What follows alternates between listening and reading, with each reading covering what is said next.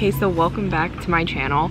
I just casually drove around town looking for a good filming spot, and I was originally going to come here to where I'm filming right now, but then there were two grown men on the swings, so I decided against filming here.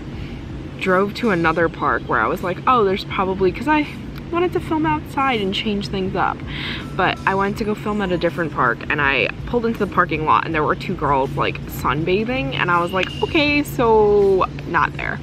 And so I am now back at park number 1 and we're gonna start filming. The grown men are gone, and it's just old men fishing, so you know, whatever. But stories aside, welcome back to my channel. So it is now summer, and I guess I'm gonna kick off my summer series of videos with a reflection on sophomore year and being 50% done with college.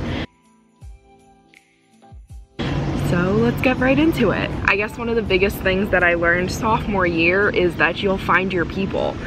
I struggled a lot during my freshman year, or at least the first semester, with finding people that I thought I fit in with and like could truly be my friends during college. And so I kind of floated in and out of having people who were like acquaintances but not really close friends, and it kind of was a hard time for me just because back home I have a pretty solid group of friends, and at school I didn't have that kind of support system yet, and so it was like weird to be without it. But I promise you, for everyone going into college and those of you who are currently in college, you will find your people. And I guess this is for future Lauren too. As different chapters of your life change, you'll find your people. It just takes a little bit of time. I guess one of the next lessons I learned going off of that friend point is that to make sure that I always have time for friends back home, because like even though our lives are changing and we're changing, our friendship doesn't change.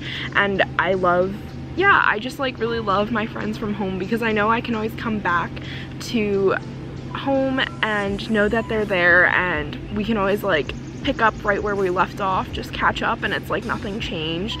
And it's kind of funny because we don't text a ton, we don't really talk a ton during the school year, but whenever summer hits we always come back and it's like nothing changed, and I'm just like, wow, friends. It just makes me so soft. Wow. But yeah, big hearts for you guys.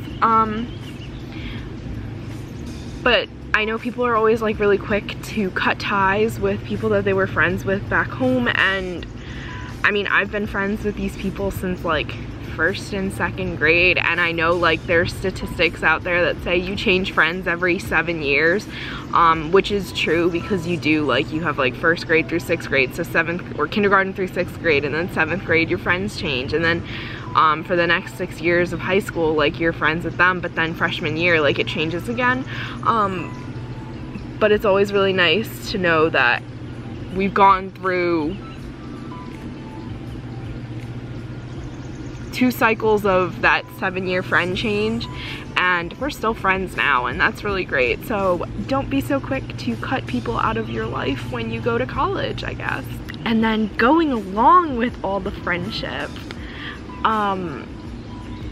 is another thing I learned, is just like always make time to tell your loved ones that you love them and show it to them, and make sure that they know that, because it hit me hard that life's short and life changes fast, so you should always take time to make sure that your loved ones know that they're loved.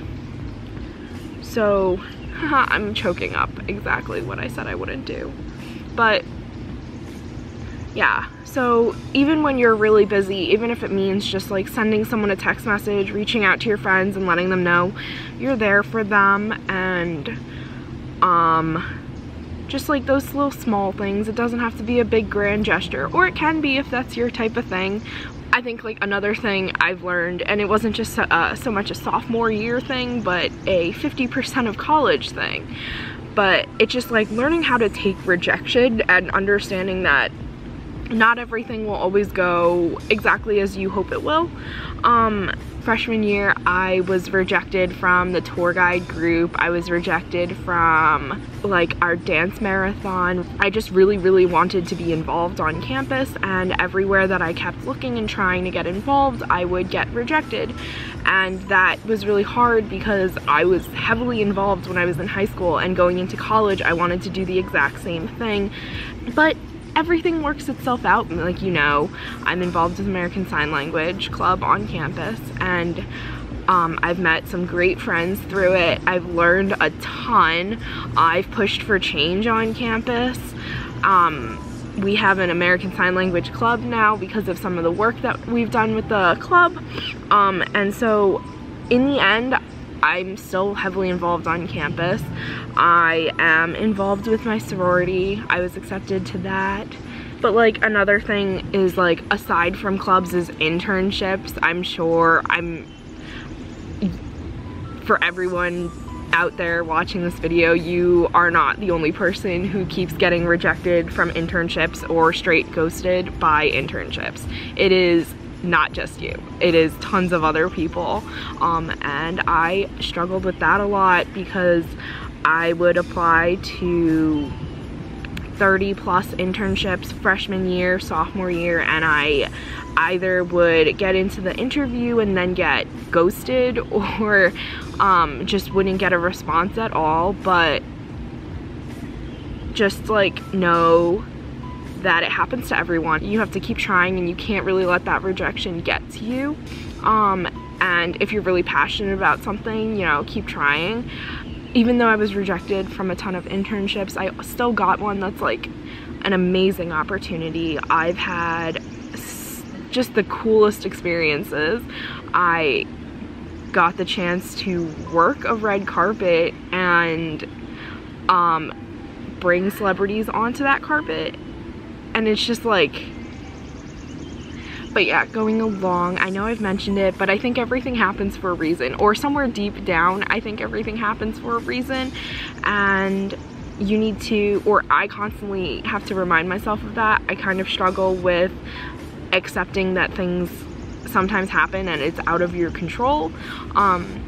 I always really want to be able to make sure everything's the outcome that I'm hoping for, or the outcome that I plan for, but that's not the case. You can't plan for everything. I just wanted to take this video to take a step back and reflect on everything that's happened in the past 2 years, given that I'm now 50% done with college and my head still can't wrap itself around that.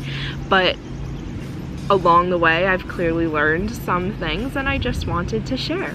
So thank you so much for joining me, and I will see you in the next video.